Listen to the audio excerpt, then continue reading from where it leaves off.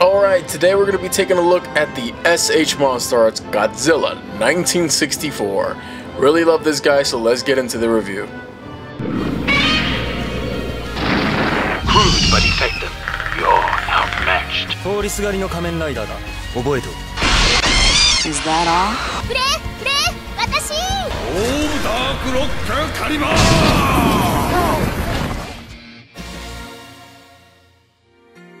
Alright, thank you all for tuning in. Don't forget to hit up my channel for more action figure videos. If you subscribe, hit the little bell icon, otherwise YouTube won't let you know I uploaded jack. And if you haven't checked out the last video I uploaded, please do at the info tab popping up on the top right of your screen. Alright, starting with the box. Let me just say, I absolutely adore this packaging design here. Something about the sea green colors and that smoky earth texture effect going on here just makes me love this figure even more for some reason. I miss how they used actual portraits of the corresponding suit on the front of these boxes. And that face takes up all the real estate on the front, given that it was an exclusive, so no window packaging here on this one. Overall, great packaging design. I wish they still did them like this. Oh man, the paint details in the sculpt. Oh man, Yuji Sakai, you're a sculpting god. A MonsterArts without Yuji Sakai, I want nothing to do with you. This MonsterArts beautifully captures the rough textured suit to a T, with that charcoal gray body. First off, let's start with the head.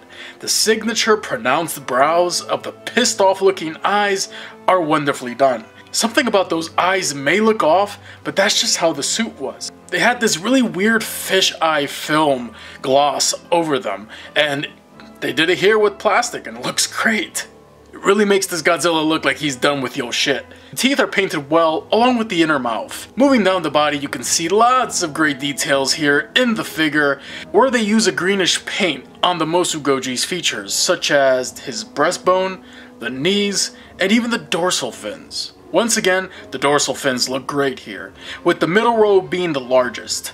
And yes, I know, there may be a gap there, no big frickin' deal. The paint of the dorsal fins also reaches all the way to the tip of the tail, and the tail is also sculpted great, with the ball jointed segments not affecting how good it looks. The claws on the hands and feet also look great, no complaints here. Overall, in terms of looks, I can't find anything to complain about with this Godzilla, at least in terms of the paint details and sculpt. Now, does this figure move as good as it looks? Well, for the most part, yes. In terms of articulation, Godzilla's got a good range of movement in the neck. You got some ball joints in there. He can move his head around like this. He can also look left and right. He can look up quite a bit and also look down pretty menacingly.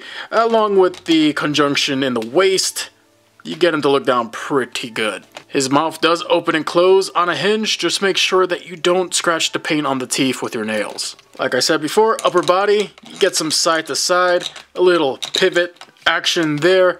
You can bend down a good amount, but of course the gap, I know, just use trickery.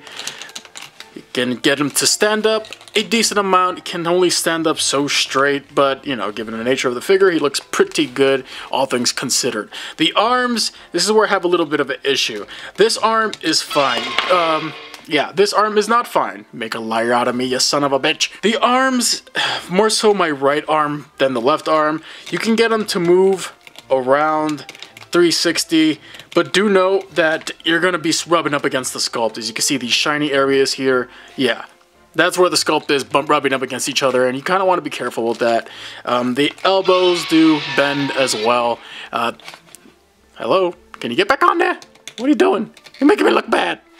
Careful with the arms. The elbow can bend, but you also want to be careful with that. You can bend about a 90-degree angle. You can't really get those arms to come out for a T-pose, sadly. And like I said before, the right arm in particular is the worst offender when it comes to trying to rotate it. It does like to pop out, but all you gotta do is just pop it back in there and just kind of stress it. But like I said, try not to stress it too much because sculpt is rubbing up against each other. You do get some rotation at the wrist as well as some ball jointed movement there. Moving down to the legs, and this is where things get a little weird in terms of the sculpt. See how this triangle segment here, it kind of just messes with the sculpt a bit. Yeah, it's not that big a deal, honestly. I grew to accept it for what it was. It's not a big deal breaker. it does allow Godzilla to get more range of split motion here, so you can get Godzilla to widen those hips quite a bit. It's not a big deal, like I said before, unless it really bothers you, and if it does, then you got issues. But yeah, it's not that big of a deal. It's something they tried once, and I don't believe they ever did it again. In terms of the leg, you can get it to rotate all the way around.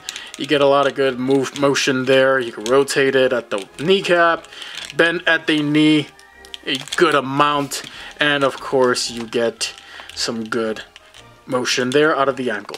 For the tail articulation, lots of ball joints in this tail, and you get a good range of movement out of the tail. And wait a minute, where's the tip of it? Oh, Mothra, was that you? How many times do I tell you have to leave the tail alone? Get back here. Yeah, in terms of the tail, good articulation, but this last two segments, this solid piece here and this little sleeve, oh god, they like to pop out a whole lot, and it's really annoying. But overall, in terms of articulation, this guy is as good as they come, with little minor issues here and there. Now, does Godzilla 1964 come with any accessories? No, he doesn't. Now, in terms of size comparisons, this is where a lot of people are going to find an issue with this guy.